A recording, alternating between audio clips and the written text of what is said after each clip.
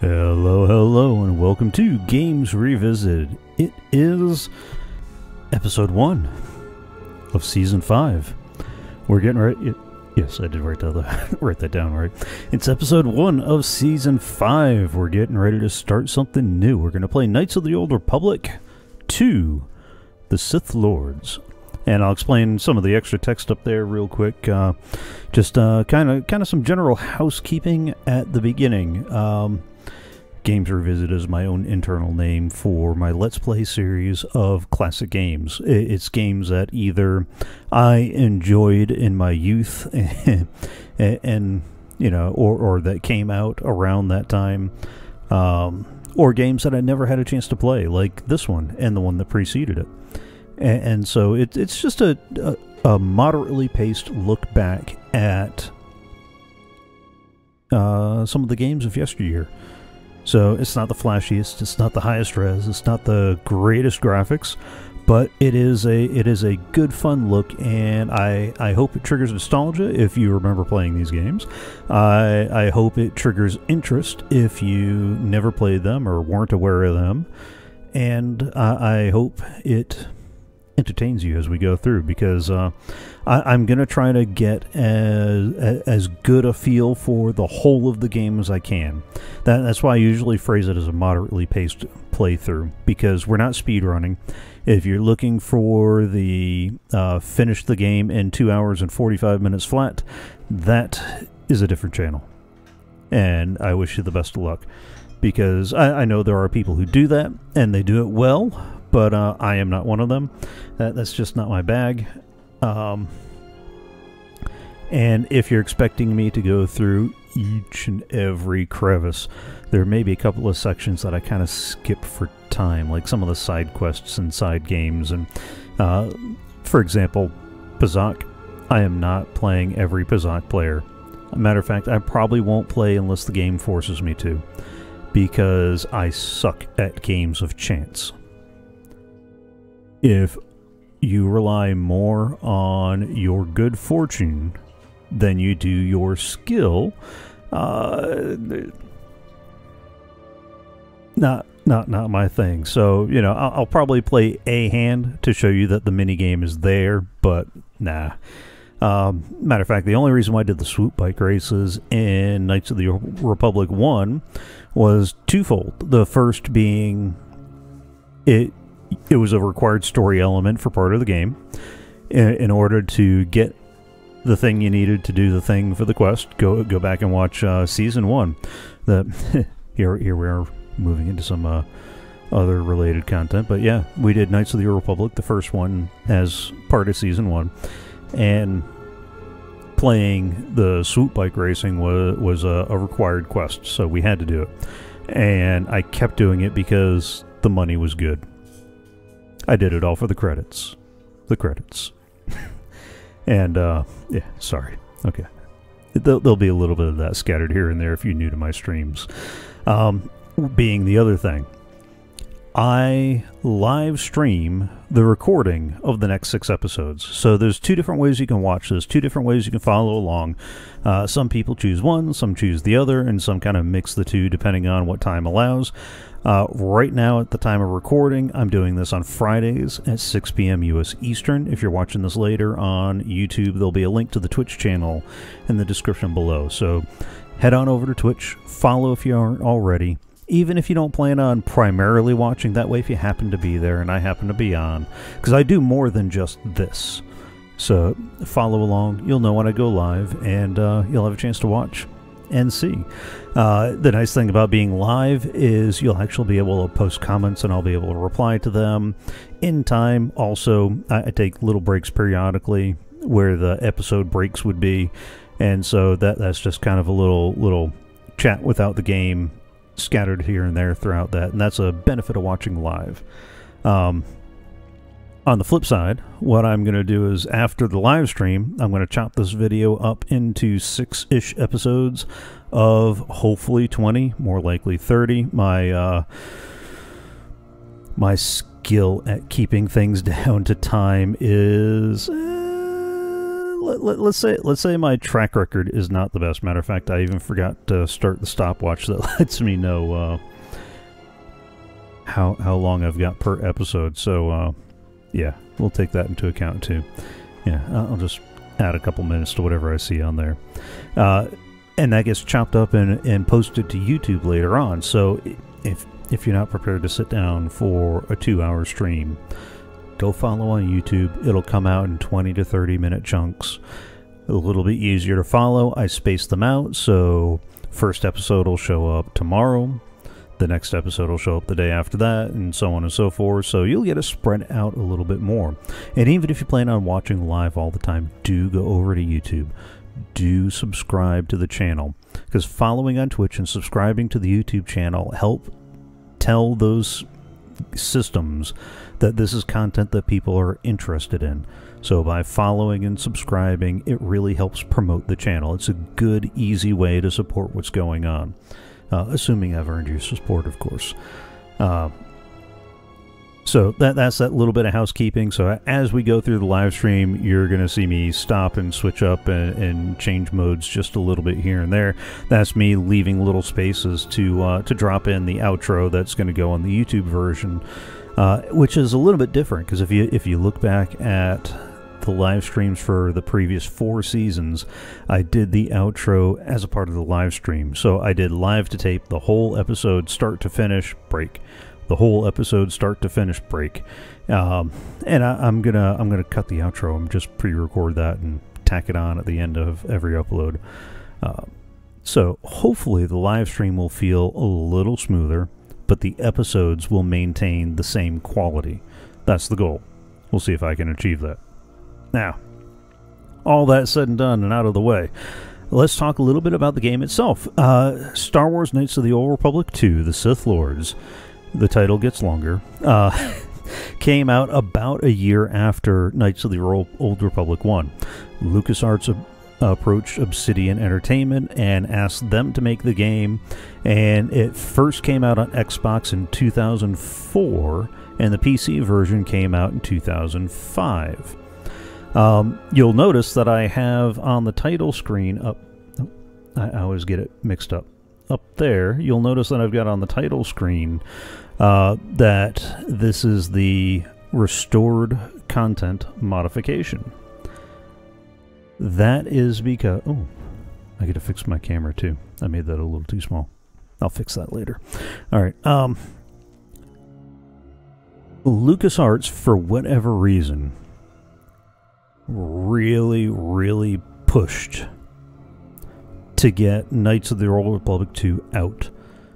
16 months? 16 weeks? No, it wasn't 16 weeks. It couldn't have been 16 weeks, so I'm going to say 16 months. I've read like so many different things trying to prep and get ready for this that it's not even funny. Anyway, long story short, truncated timeline. No changes. Like the go date was the go date, whether it was ready or not.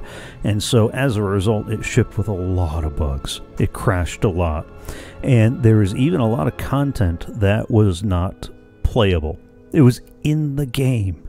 The dialogues and the characters and the quests were there. It just wasn't in the game. I mean, it was in the game, but it wasn't something you could play because there was a bug that stopped it, or some, for one reason or another, it wasn't playable. And the restored content modification is a mod that a bunch of fans got together and made, and it fixes something like 500 bugs and glitches, and it unlocks a lot of the content that was locked away. So if you've played the game before but you didn't know about that restored content modification, you're in for a treat, because you're going to see some new dialogue options, you're going to see some new dialogue, some new places, some new quests, and hopefully it will be a wonderful thing. And that's why you see on my screen here, Star Wars Knights of the Old Republic 2, The Sith Lords Restored Content Modification. Just because long titles, and longer titles, and longer titles. And that is going to be our end goal. Now, there are a few other things that are different. Even though it kept the same game engine and kind of touched up the graphics a little bit here and there, a lot of the core gameplay stays the same between Knights of the Old Republic and Knights of the Old Republic 2, with an asterisk. And we'll go over those asterisks as we reach certain points of the game's setup. So, doggone it. I keep losing my stopwatch, too. I'll have to find a better place to put that later. Alright. So that is all that introductory stuff out of the way. Let's start rolling a character, and then I'll probably stop episode 1 so I can fix my camera size and a couple other things like that. Let's hit up that new game option, and you get to choose your class and whether you're playing a male or a female. One of the nice things that they did for Knights of the Old Republic 2 is instead of forcing you to take a couple of levels of soldier or scoundrel or something like that, you start off as a Jedi. So you start off as a sentinel, a consular, or a guardian, and you're doing nothing but your core Jedi class. The other nice thing is they introduced prestige classes, which does two major things.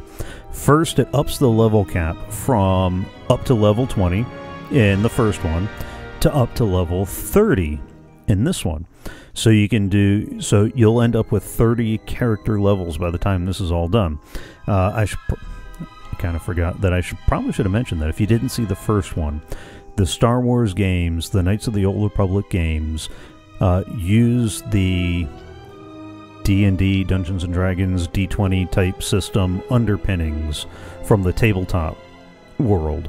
So we're going to use a lot of those terms here. So if you're familiar with them, great. If not, that's the perfect thing to toss up in the chat or ask in the comments on YouTube, and I'll either include it in next week's run or answer it in chat, whichever seems most appropriate.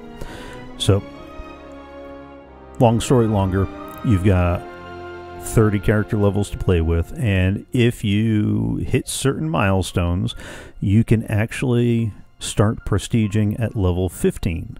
I did not check to see how many prestige class levels there are. If it's staying true to its D&D roots, it's going to be either 5 or 10, because that's the way that most prestige classes run, with a couple of outliers here and there. But it usually runs 5 to 10, so that means that realistically speaking, you might be able to do a full 20 levels of your main class and 10 levels of prestige. That would be the math, assuming that we have a prestige class and you're going 30 character levels. So, but I didn't actually confirm that before hitting record, or actually hitting go live. It's recording as we go. So, that gives us a nice little bonus, because here's the thing. We're going to start off as a consular, a sentinel, or a guardian. And then once you pick that, you're pretty much stuck with it for the run of your class until you prestige. So in other words, you start off as a Jedi Guardian. They're very melee focused. They don't have a whole lot of skill points, and that's good because they don't have a whole lot of skills. And you get to level 15 and you're like, man, I really kind of wish I had more Jedi powers to play with. I mean, it'd be really nice if I had some more Jedi powers to play with. So when you prestige, you prestige into, I forget the exact term, but it's pretty much the prestige consular type deal. And until we get to where the names actually matter, I'll just refer to them as prestige consular and prestige guardian, because that's what they are. That's not the actual terms that are used in game, and I'll use the correct terms as we get closer to that. So you can actually make some changes as you go, which is nice. So we have our three choices. We've got the Jedi Consular over here. Jedi Consulars are more force-oriented, less combat-oriented, as they give you in that little blurb at the bottom, so thank Yoda.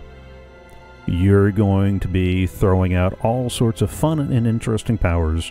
You're going to be doing amazing force things. You're going to have tons of force points to work with.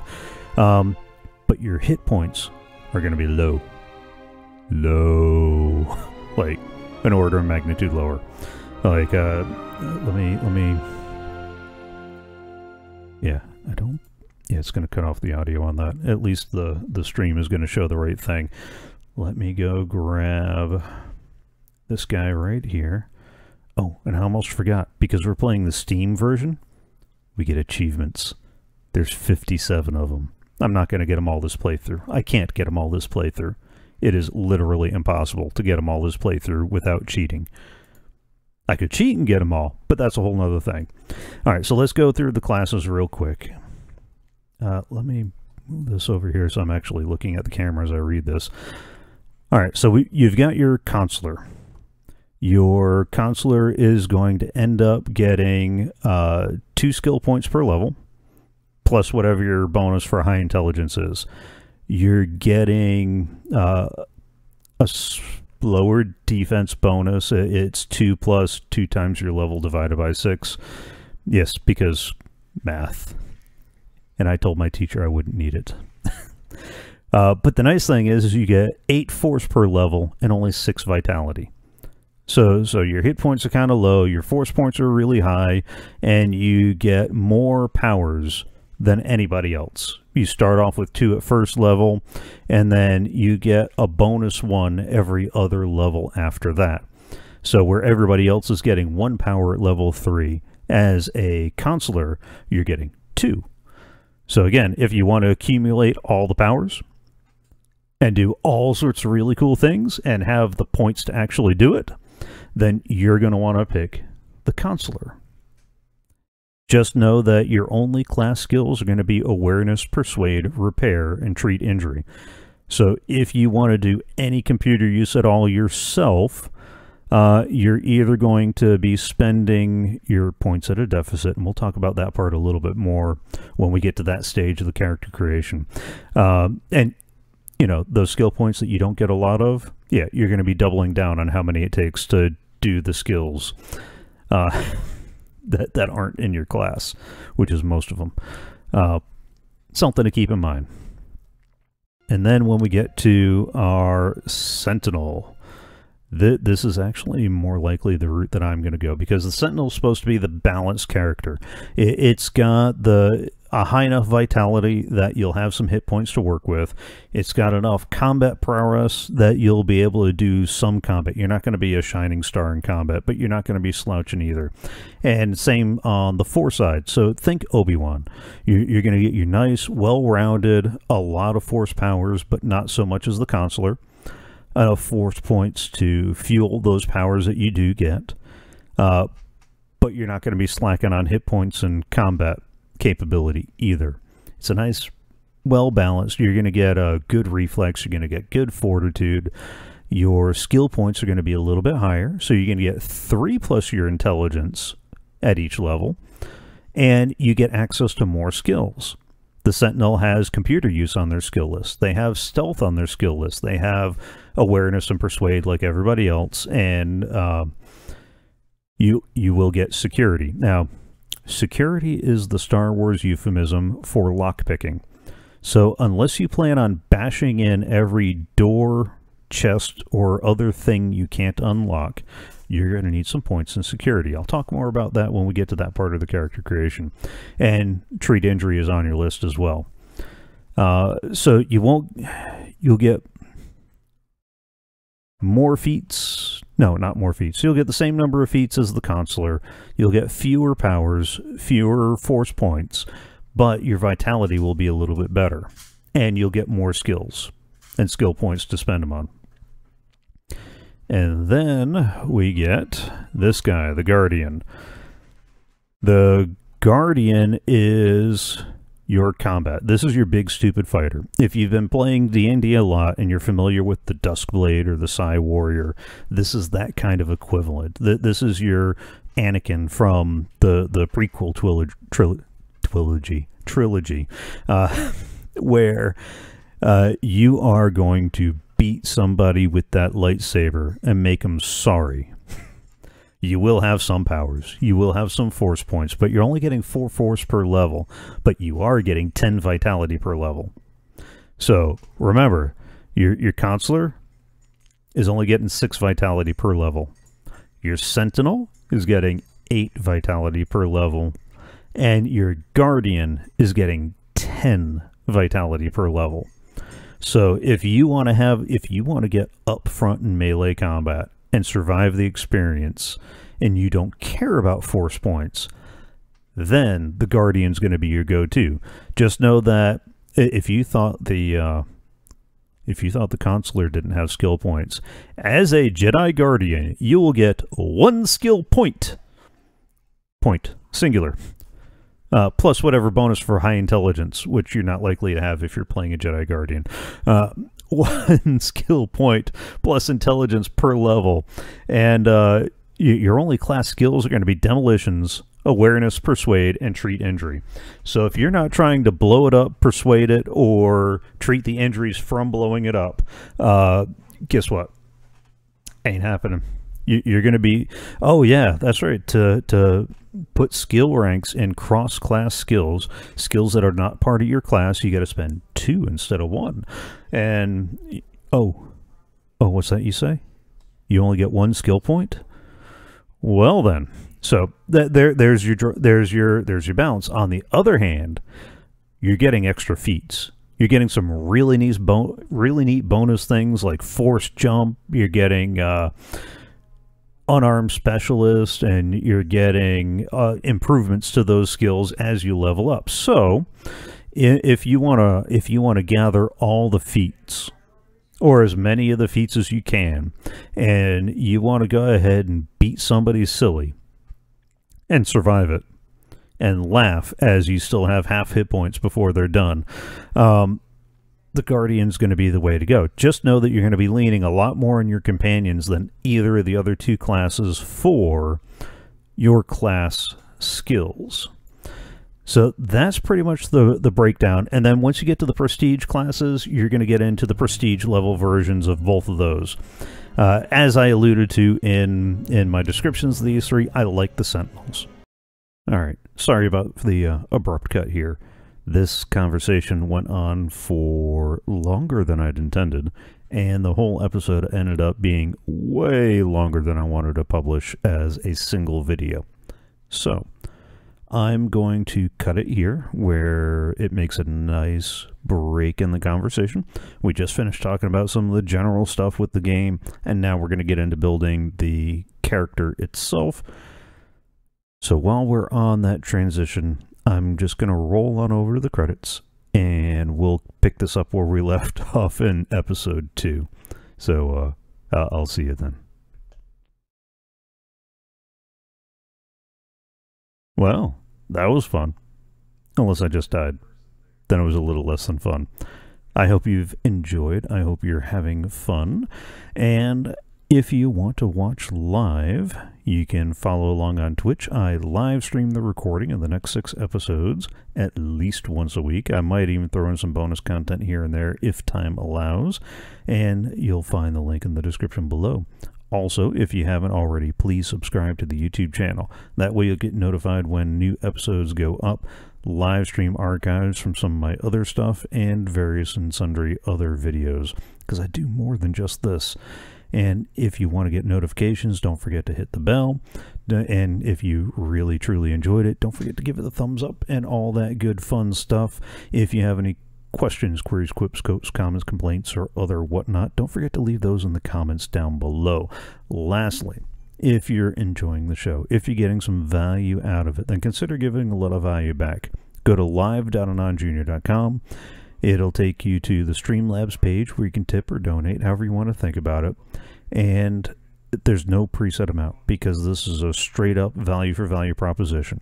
So if you're getting value out of the show and you would like to give a little value back, even if it's just enough for a cheap cup of coffee, then consider giving a little bit, especially if it tickled the nostalgia or opened your eyes to a new game that you might play.